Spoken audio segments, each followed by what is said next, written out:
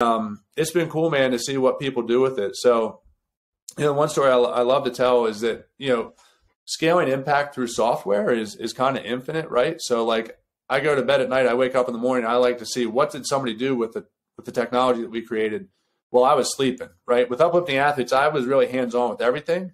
So if I wasn't involved, it wasn't happening. Where with software, you build it and then people kind of take it. So, one morning I woke up and Bismack Biombo had visited the Eastern Congo and saw, a school had been devastated. He wanted to use his rebounds or use his boards in the NBA to rebuild that school. So, overnight he created a campaign and he raised $43,000 in 48 hours to rebuild a school in the Eastern Congo.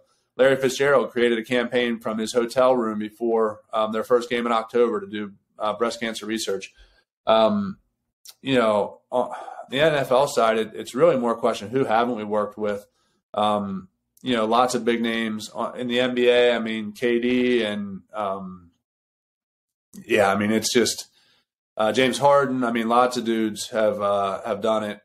Major League Baseball is another big one. Mike Trout, Albert Pujols, Verlander, all those guys. So it's been fun, man, just to see. There's a lot of athletes out there that want to do good. I just have always wanted to provide them with the tools and the direction and, kind of let them do their thing. So.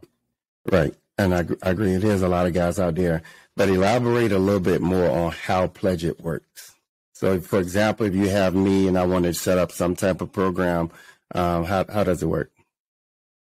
Yeah. So like Larry Fitzgerald, he did his catches. So it was called Catch the Cure. So Arizona fans could pledge for every reception that he had in the month of October. So he sets up his campaign, and then he shares it on social media, and fans click on the link and they say, "I'll give $1 per catch." And after each game, that fan gets an email from Larry that says, "Hey, I had 6 catches last night. You pledged $1 per catch, so $6 has been added to your account. Your donation will be charged at the end of the month." And at the end of the month, if he had 24 catches, all of those people who pledged get that notification, and then their credit cards are charged, and the money goes to, in his case, it was the American Cancer Society. But what's cool is as thousands of people pledge, each catch that he makes is literally worth $5,000, $10,000. Clay Thompson ran a campaign for wildfire relief where every point he scored was worth $5,000, and he's scoring 30, 40 points a night. Right. So he's just raising tons of money, and the fans are emotionally invested. They want to celebrate success with him. So the better he does, the more people give, and the happier